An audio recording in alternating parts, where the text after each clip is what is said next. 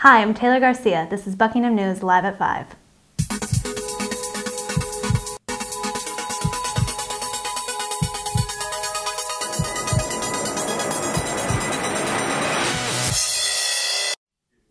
Graham Roos, the university's filmmaker in residence, premiered his latest film, My Other Life, at the Radcliffe Center last week. Shot over the course of the year, the film followed 9 Buckingham students in their creative lives and featured their poetry and music. Holly Knowles joined the red carpet crowd. The Radcliffe Centre saw the film My Other Life to be screened for the first time. This hour-long production looked into the poetic development of 9 international students over the course of 1 year.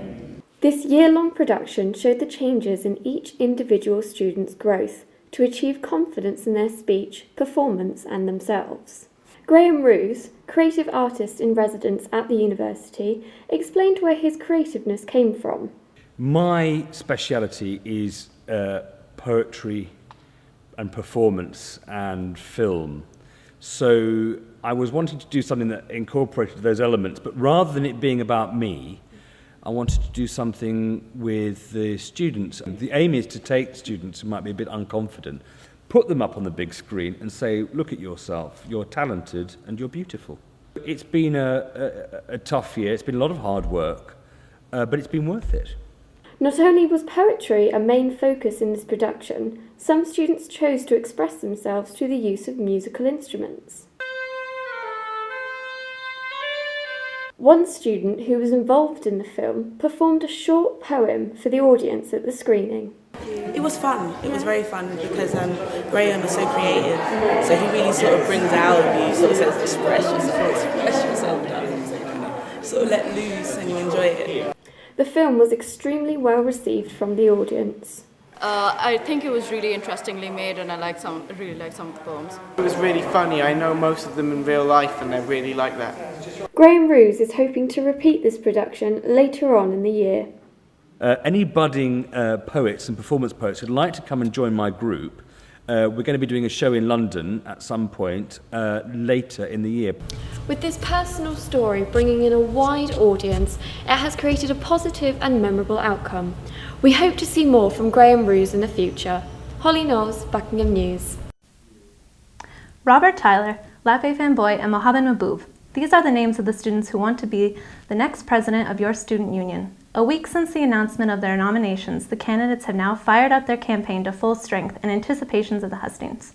Jala Keita put on her best Paxman face and went to see how the candidates are planning on getting your vote. This week you may have seen your Facebook feed inundated with campaign posters for the upcoming elections. But with many still undecided about who to choose on Wednesday, we met the presidential candidates to find out why they think they deserve your vote. With hustings not until next week, the big question is, what makes you different? I have the experience, being on the SU executive for almost 5 months now.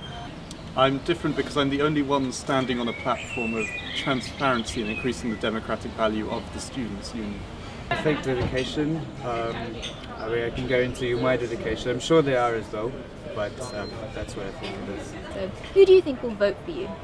At the end of the day, I'm hoping for all students to vote for me because the message I'm trying to pass across is impact. Well, I'd hope that everyone votes for me. I'm offering a lot to a lot of different people, especially when it comes to funding for societies. I think people that want a few changes around here. Make us some promises. I can promise to make sure that student needs are met. One thing I will promise is that the Students' Union will be a lot more transparent than it is at the moment, especially when it comes to finances. My dedication, I think that's the biggest promise. The candidates have made their positions clear, and regardless of who you think is the right person for the job, by next week we will have a new Student Union president. We'll be bringing you all the coverage of Election Day and an exclusive interview with the newly appointed president. Jala Keita, reporting for Buckingham News.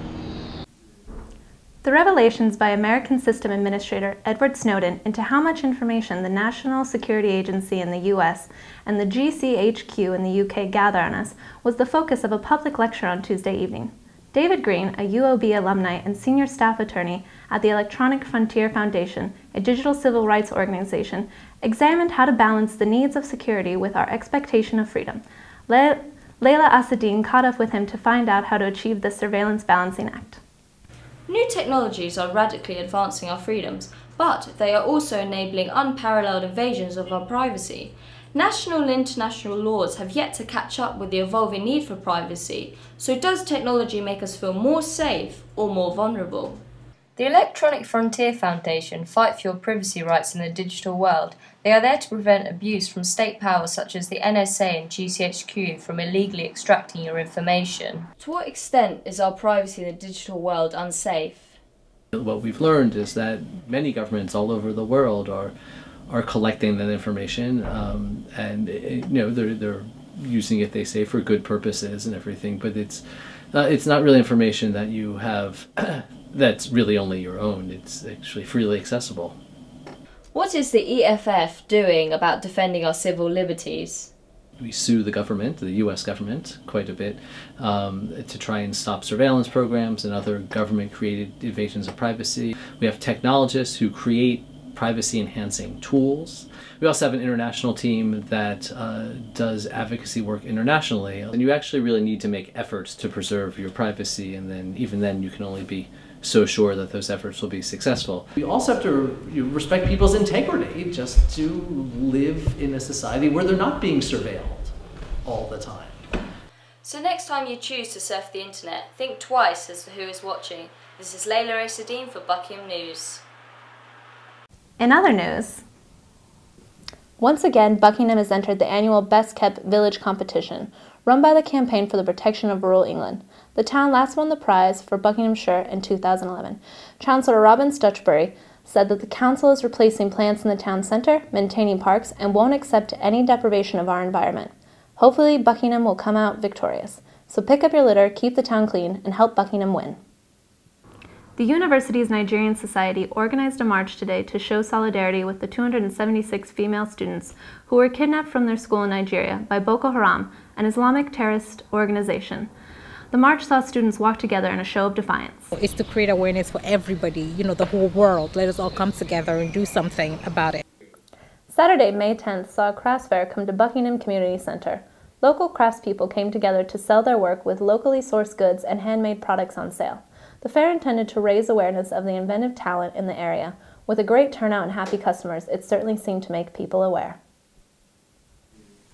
We're completely used to the idea of giving blood to help an emergency. But what about when man's best friend needs a life-saving transfusion? Pet Blood Bank UK is a charity that provides national canine blood. With a quarter of the households in the UK owning a dog, the need for doggy donors is becoming ever more vital. Liv Marsden went to the session to find out more. We're all familiar with donating blood, but did you ever imagine that dogs have to go through the same process? I'm here at Oundle Veterinary Surgery, where dogs like Harry are donating blood that can help save thousands of other dogs' lives. Many people have been shocked and surprised when I have told them about dog blood donation. So, what is it actually all about? The blood bank is all about animals coming to us and saving other dogs' lives, basically. So when they come to us, they come here, it's a very positive environment for them. They're not made to do anything that they don't want to do. And the owners are quite happy to bring them knowing that their dog is saving other dogs' lives. When we get a unit of blood, that can actually save up to 4 other dogs. Harry's health checks were given the all clear, so he was ready to become a lifesaver and donate blood. I know, we're going to pick you up. Okay. 1, 2, 3. Good boy. Harry is a greyhound, and their size, calm disposition, and easy to find veins typically make them great patients. They also have the advantage of being unusually rich in red blood cells, which makes them the perfect blood donor.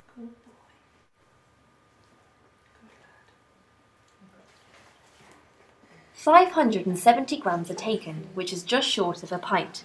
However, your dog must weigh more than 25 kilograms in order to do the donation, as a smaller dog would not be able to cope with the amount of blood taken." It's just worthwhile, and yes, it takes a little bit of time for the owner, but a little bit of time, I think it's very valuable for the blood bank.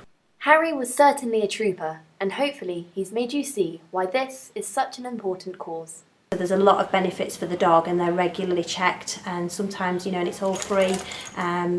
And a lot of people can't always afford blood samples and things like that, so it's great, and that they're checked every single time that they come here. If you have a dog, why not register them so that one day their blood could be the lifeline for another doggy friend? Let's hope that the brave donors today are now relaxing at home, having their belly scratched and munching away on a bonio. This is Liv Marsden reporting for Buckingham News. Now over to sports with Leandra Behrens. Thank you, Taylor. The University of Buckingham football team had their final game of the season last weekend against Deanshanger Athletic Reserves. Johnny Lee went to watch their last battle. The University of Buckingham Football Club played their final game of the season on Saturday against the team sitting directly below them in the table, Deanshanger. Playing in extremely windy conditions, the university side expect the fixture to be both frustrating and testing. In the first half an hour, both sides had equal opportunity to take the lead, but neither could use the win to their advantage. Gabriel Faye came close early on, forcing a serve from the goalkeeper. Soon after, Deanshanger had two quick corners. Both headers came close, but the result remained all square. On 35 minutes, the breakthrough came as the fullback played a long ball onto the striker, who squared the ball for the teammate to score. Deanshanger's second goal came moments after as a long shot drifted over the goalkeeper in a moment of madness.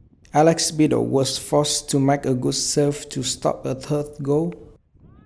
Just before halftime, Ladi Labodi came close to score after an amazing run from the halfway line. The university side went into the second half optimistic, looking to salvage something from the game. Gabriel Faye and Ladi Labodi pulled two quick goals back to set up a sense finish to the game. But the second scorer then handled the ball in the area to award Deanshanger the penalty and give them the chance to get the 3 points, and they did. Buckingham pushed hard for a third, but could not salvage a deserved point. 3-2 the final score. The University of Buckingham Football Club is likely to finish 11th on the table. However, if Cage Athletic wins their final game, Buckingham will drop to 12th. We will confirm the final place in the next broadcast. This is Johnny Lee, Buckingham News. Badminton is one of the most popular sports at the university. Students and staff enjoy meeting and competing on Tuesdays and Wednesdays. Kevin Molindwa went to see what got the players so hooked. With badminton proving to be one of the most popular sports at the university, just what is so appealing about the sport to other students? Actually, I've been playing badminton back home and I used to captain my school team, so I thought it's a good way to start and keep myself in some sort of activity here at university. Because it's really fun and a lot of people underestimate how challenging it is. I love playing badminton because it's a really good combination between speed and skill. I come to the badminton class because I enjoy the social side of it and I want to get a bit fitter. What can the university do to improve the students' experience? We want to be competitive and be playing in real world, so we need good feather shuttlecocks, even though they're expensive. This is what we need to have a good team. The university can help promote badminton more through subsidizing, as in try to get a coach and so that people can get better and so that they can compete. Perhaps we could get a coach in to train up those who want to improve and just mix the different abilities of people a bit more. Perhaps we could have coaching sessions occasionally. Someone comes in to show us how to serve properly or how to score properly, and that would make it work even better. Team manager Callum Roberts gave his reasons as to why the university has not made badminton a priority. We provide badminton as an opportunity, a playing opportunity for students, but purely on a recreational basis.